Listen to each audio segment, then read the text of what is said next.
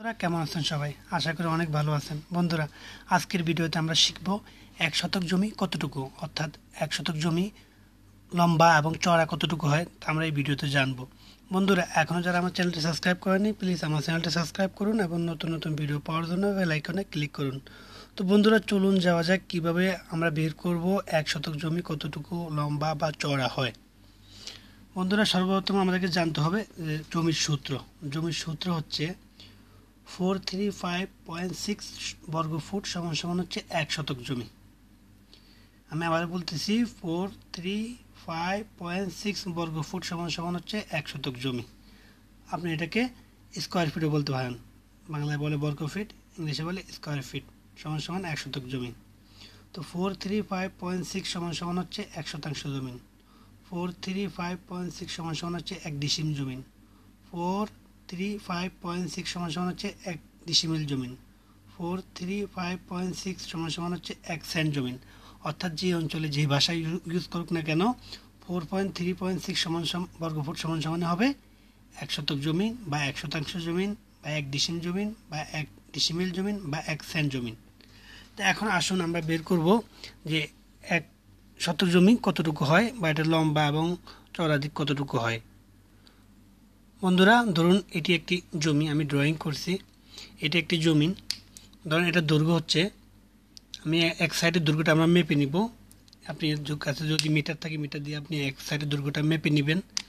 আমরা এটা দৈর্ঘ্যটা মাপলাম। এই দৈর্ঘ্যটা হচ্ছে ধরেন 12 ফিট। 12 ফিট বা ফুট যেটাই বলেন আপনি, 12 ফুট। তো এখন অন্য পাশের দৈর্ঘ্যটা আমরা কীভাবে বের করব? আমরা কি করব? এই 12 দিয়ে 435.6 বর্গফুটকে ভাগ দিব। ভাগ দিলে আমাদের অপর পাশের দৈর্ঘ্যটা বেরিয়ে যাবে। তো বন্ধুরা, এখানে যদি আপনি 12 ফুট না ধরে যদি 20 ফুটও ধরি তাহলে আপনি 20 দিয়ে ওটাকে ভাগ করলে আপনার অপর পাশের দৈর্ঘ্যটা বেরিয়ে যাবে। আমি জাস্ট একটি পাশ মাপ দিলাম, মেপে দেখলাম, মেপে ওটা পেলাম ধরেন 12 ফিট। আমি 12 দিয়ে এটাকে ভাগ দিব। ভাগ দিলে আমরা এখন কত আসবে ওটা হবে আমাদের অন্য পাশের দৈর্ঘ্য। তো আমরা এখন ভাগ দিব। 435.6কে ভাগ দিব আমরা 12 দিয়ে। 12 ফিট দিয়ে ভাগ দিলাম। 12 ফিট দিয়ে ভাগ দিলে আমাদের পাই 36.3। আপনার কাছে যদি ক্যালকুলেটর থাকে আপনি এখানে ভাগ করে দেখতে পারেন আমার সাথে মিলতেছে নাকি। তাহলে আমাদের অপর পাশের দৈর্ঘ্য দিচ্ছি আমরা, দীর্ঘ হবে আমাদের 36.3 ফুট। আর এই পাশে যেটা যেহেতু এটা ছোটো দিক তাহলে আমরা এটা প্রস্থ বলতে পারি। এটা হচ্ছে 12 ফিট, এই পাশে হবে 12 ফিট। তাহলে আমরা ধরলাম এটা প্রস্থ, এটা দৈর্ঘ্য, আমাদের দৈর্ঘ্য। তা এখন আমরা এটা সূত্রে ফেলে এটাকে দেখব এটা কতটুকু জমিন আছে। আমরা এখন জানলাম যে এটার প্রস্থ হচ্ছে 12 ফিট, দৈর্ঘ্য হচ্ছে 36.3 ফিট। আমরা এখন সূত্রে ফেলে দেখব আমরা যে এটা কি 435.6 বর্গ ফিট আসতেছে নাকি আমাদের এই জমিনটার সূত্রে দেখব, এটা মেপে দেখব এটা সেম আসতেছে নাকি, 435.6 আসতেছে নাকি আমরা দেখবো, এত বর্গ ফিট আসতেছে নাকি আমরা দেখব সূত্রের মাধ্যমে। তা আসুন প্রথমে আমরা গড় দৈর্ঘ্যটা বের করব। গড় দৈর্ঘ্য সমান সমান হচ্ছে আমাদের কত, 36.3। অপর পাশে আছে আমাদের আরেকটা দৈর্ঘ্য বা আরেকটা সাইড, ওটা হচ্ছে 36.3।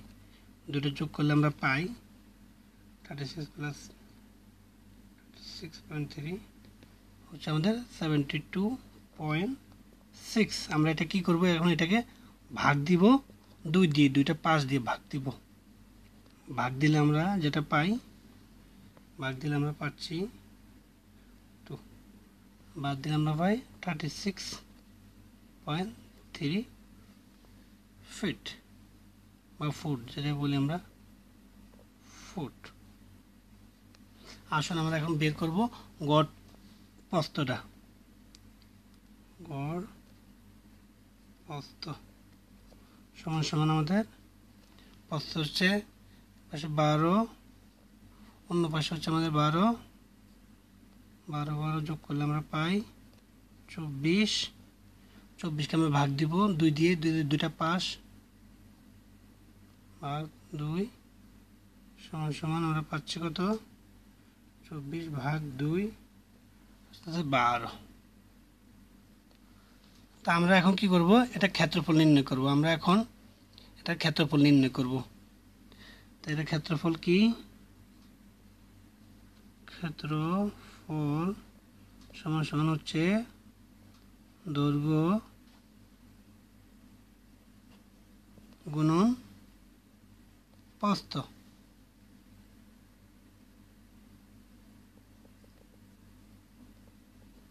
দৈর্ঘ্য গুণন প্রস্থ। তাহলে আমাদের দৈর্ঘ্য কি হইতেছে, আমাদের দৈর্ঘ্য হচ্ছে আমরা পেলাম কত 36.3, প্রস্থ হচ্ছে আমাদের 12 গুণন 12। এই দুটোকে আমরা এখন গুণ করব। 36.3 গুণন 12 আমরা গুণ করলে পাই, গুণ করলে আমরা এখন পাই 435.6 বর্গ ফুট। ফুটে ফুটে গুণ করলে বর্গ ফুট হয়ে যায় বা স্কোয়ার ফিট হয়ে যায়, স্কোয়ার ফিট হয়ে যায়, স্কোয়ার ফিট বলতে পারেন, স্কোয়ার ফিট। তাহলে আমাদের ক্ষেত্রফল হচ্ছে, তো ক্ষেত্রফল সমান সমান হচ্ছে আমাদের 435.6 বর্গ ফুট। দেখেন এখানে মিলছে নাকি, 435.6 বর্গ ফুট। তাহলে আমাদের 1 শতক জমি সমান হচ্ছে 43.6 বর্গ ফুট। তা আমরা এখন হিসাব করে এটা মিলালাম। দেখুন এইভাবেই আপনি আপনার জমির হিসাব বের করবেন। আমি আপনাদেরকে আবার বলে দিচ্ছি, আপনি জমিনটা যদি একটা জমিন থেকে আপনি 1 শতক জমি বের করেন, তাহলে কী করবেন, তার একটা পাশ মেপে নেবেন, যে কোনো একটা পাশ মেপে নেবেন। প্রথমে একটা পাশ যদি আপনি, আমি এখানে 12 দিছি, 12 জায়গায় যদি আপনি 20 হয় বা 15 হয় 15 দিবেন। 15কে আপনি 435.6 দিয়ে ভাগ করবেন। ভাগ করলে যেটা হবে ওটা হবে আপনার অন্য সাইডের দৈর্ঘ্য। অন্য সাইডের দৈর্ঘ্য যদি আপনি পেয়ে যান, তাহলে আপনি 4টা দিকের আপনি দৈর্ঘ্য প্রস্থ পেয়ে গেলেন। যেমন আমি একটা দিকে মেপেছি, মেপার পরের দিকটা আমরা পেয়েছি 12, পরের দিকটা আমরা দিলাম 12, আর পরে আমরা যখন ভাগ করছি আসছে তখন 36, তো 36 অপর দিকটা হবে তাহলে 36.3, এভাবেই। তো বন্ধুরা, আশা করি এই ভিডিওর মাধ্যমে আপনারা উপকৃত হবেন। বন্ধুরা, যদি একটু হলেও উপকৃত হন, প্লিজ আমার চ্যানেলটি সাবস্ক্রাইব করবেন। আর বন্ধুরা, আজকে এখানেই, আল্লাহ হাফেজ।